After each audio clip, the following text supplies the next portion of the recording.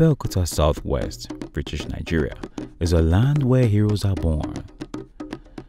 His divine birthmark, the new beginning of a united people, a new nation, and development. The pathway to civilization, the conqueror and progressive unit of his predecessor. He was called Olusegun Aremu Obasanjo. The meaning of his first name is the Lord is victorious. Born to Amos Adigun Obasanjo, Bankole, his father, and Ashabi, his mother. He spent his early years with his parents in Ibogun Olaogun, assisting them at their farm. Little wonder he developed a passion for agriculture and would go on to become one of the most ardent supporters of self-sustaining agricultural policy. With the aspiration of becoming ultimate achiever without giving up, he had to make a decision of having the father tell him he had to either stop school or work while schooling. He stayed back and worked after school to earn his upkeep, a meritorious young man. In 1948, General Obasanjo enrolled into the St. David Ebenezer School at Ibogun for his primary school education. From 1952 to 1957, he attended Baptist Boys High School, BBHS Abeokuta, for his secondary school education. In 1958, General Olusegun Obasanjo joined the Nigerian Army. Some of his studies and training include Mon Cadet School, Aldershot, England, Royal College of Military Engineers, Chatham, England, School of Survey, Newbury, England, Indian Army School of Engineering, Pune, and Royal College of Defence Studies, London. General Obasanjo served in the 5th Battalion of the Nigerian Army in Kaduna and in Cameroon between 1958 and 1959. He was commissioned 2nd Lieutenant in the Nigerian Army in 1959 and promoted a lieutenant in 1960. At the rank of lieutenant, General Obasanjo served in the Nigerian contingent of the United Nations Force in Congo, formerly Zaire, now Democratic Republic of Congo, in 1960. He later joined the then only engineering unit of the Nigerian Army and became its unit commander in 1963. In 1963, General Obasanjo was promoted to the rank of captain in the Nigerian Army. He was attached to the Indian Army Engineering School at Kirki, India in 1965. That year, he was promoted to the rank of major. To depict a man, one must understand him. To understand him, one must be like him. To portray his psychological activities, one must be able to reproduce them in oneself. To understand a man, one must have his nature in oneself. A Nigerian of Yoruba descent, General Olusegun Obasanjo served once as a head of state and ran 2 terms as a civilian president. General Olusegun Obasanjo was suddenly albeit reluctantly thrust into the role of leadership as the head of state of the Federal Republic of Nigeria and her military forces. At 38 odd years, the young general is faced with the task of keeping the peace, saving a faltering economy, and charting a direction for a young, fractured nation. Well, the Nigerian Civil War, as I have said on many occasions, is one war too many that I have fought in my life. And I do hope and pray that there will never be a second civil war in Nigeria. You know, the problem of a civil war is this: you are fighting to unite. Normally, you fight war because you are bitter enemies. But here, you are fighting to bring brothers and sisters back into the fold. So how much is too much and how much is less, so that you do not lose the war? It is a very, very difficult thing to do. We managed to win the war. We nearly lost the war, I mean the federal side. And we managed on the slogan of no victor, no vanquished. And we proved that. And that to me is the greatest, one of the greatest achievements of Nigeria, that we were able to fight for our unity. And at the end of it, we were also able to heal the wound that occurred as a result of that war.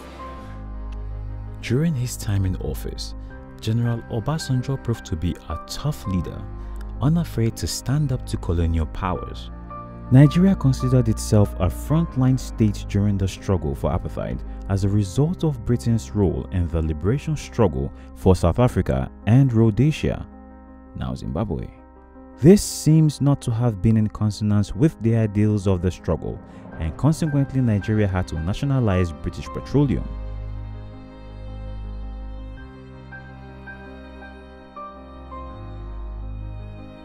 General Obasanjo served as the Army General of Nigeria and as a military ruler remained the head of state from February 1976 to October 1979. The general played an instrumental role in bringing back democracy in the country, thus mending the tarnished image of the nation. While he was in prison, there were many attempts to assassinate him, which all yielded vain results. Chief Olusegun Obasanjo was accused of being involved in a phantom coup against General Sani Abacha's government. He was subsequently tried and sentenced to 30 years in prison. However, after 3 years, 3 months and 3 days, General Olusegun Obasanjo was released from prison by the government of General Abdulsalam Abubakar.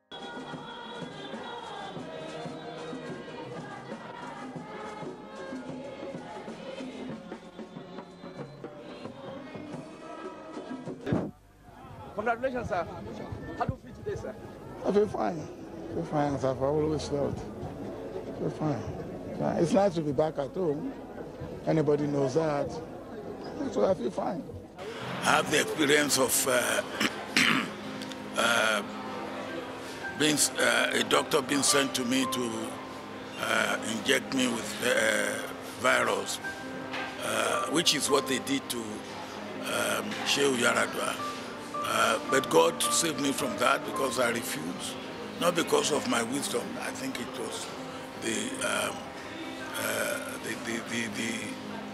the goodwill of God and the mercy of God on me. During this period in prison, he had a spiritual rebirth and became a Christian without doubt. One very important experience I will not forget in Yola prison was the day there was heavy rain and two sides of the four-sided walls of Yola prison fell. And the prisoners came to me and said, look, let us get out of here. They will protect me, and maximum 3 or 4 or 5 of them will be killed, but we will all get out. And I said, no, not on your life. If all the walls of the prison fell, we will all stand under the tree in the prison, and we will obey the prison rules and regulations. And they obeyed me, and that's what we did. That was a very unforgettable experience for me. Then another unforgettable experience are the boys that I talked to in the prison and who changed their mind and become, they changed their life. One of them is Babali, who is now a pastor. He used to be the head of armed robbers in the north. These are some of the experiences that I will not forget. Having retired from the armed forces as a general in 1979, Chief Obasanjo started a company called Obasanjo Farms Nigeria Limited in Ota, Ogun State. He supervised the construction of the farm closely, often choosing to spend the night in the half-built structures. Chief Obasanjo became a fellow at the University of Ibadan's Institute of African Studies. During the 1980s and 1990s, He wrote prolifically, publishing one of his renowned books, My Command, and numerous other books and articles on African development. He served on a variety of policy research and advisory committees concerned with the future of African countries, democracy, and farming. Quote, "The improvement of living standards and the wealth of nations are more of a journey and less of a destination." End quote. A renowned statement by Chief Olusegun Obasanjo. Obasanjo has played a pivotal role in the regeneration and repositioning of the African Union, including helping to establish the new Partnership for Africa's Development (NEPAD) and the African Peer Review Mechanism (APRM), which is designed to promote democracy and good governance.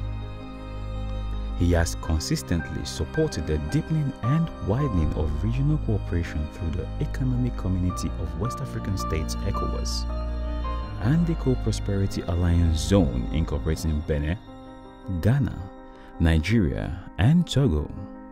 One of the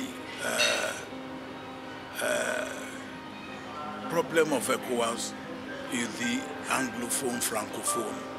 The Francophone have UMOA, which has brought all the Francophone together under one central bank, one currency. And we have not been able to bring ourselves together under one currency. We have an ECOWAS bank, we have an ECOWAS fund, but we have ECOWAS passport, but we haven't got ECOWAS currency. And if you are going to have a common market, you cannot have a common market with different currencies. It's like you go to any local market and you have to transact business in Naira, in CD, in CFR. It will be confusion. So we need to make sure that we move on as fast as possible. And we must develop two tracks. Those who want to move on the fast track, let them go on. And then the others can come up. But we have to do more than we are doing. Instead of one country in ECOWAS allowing itself to be a dumping ground, and then the goods that are dumped from outside ECOWAS are then brought to our countries through an ECOWAS country that have been used as a dumping ground. We have to stop that. He has served as chairman of the Group of 77, chairman of the Commonwealth Heads of Government meeting, and chairman of the NEPAD Heads of States and Government Implementation Committee. Chief Obasanjo has also been involved in international mediation efforts in Angola, Burundi, Namibia, Mozambique, and South Africa. In 2008, the United Nations Secretary General Ban Ki-moon appointed Chief Obasanjo as his special envoy to the Great Lakes region, where he has played an integral part in mediation efforts in Eastern Democratic Republic of the Congo. An illustrious career in public service has been adorned at numerous times with accolades and achievements for the general. Exponential infrastructure development and expansion of agricultural and educational programs were hallmarks of this era. While the jury is out on which may be termed as most important, the impact of two such events cements Baba's place in the annals of African history as a hero. Baba has achieved so much and remained crucially relevant over the decades as Nigeria emerged from various dark splotches of our history into the light. In times of our identity crisis, economic depression, frosty international relationships, and budding terrorism, the general has steered the ship, plotted the course, and sailed full speed ahead. Dissuading the army from further political involvement, redirecting its efforts, and exhibiting exceptional gamesmanship, this servant, leader, icon, and exemplary man has ignored tribe and creed and traditional conflicts, birthing a new democracy that has endured till this date. He is difficult to persuade, but he is a progressive man. It is our prayer that Baba enjoys many more years of excellent health and our leaders both current and future, borrow a leaf from this tree of service, this study bowl of grace.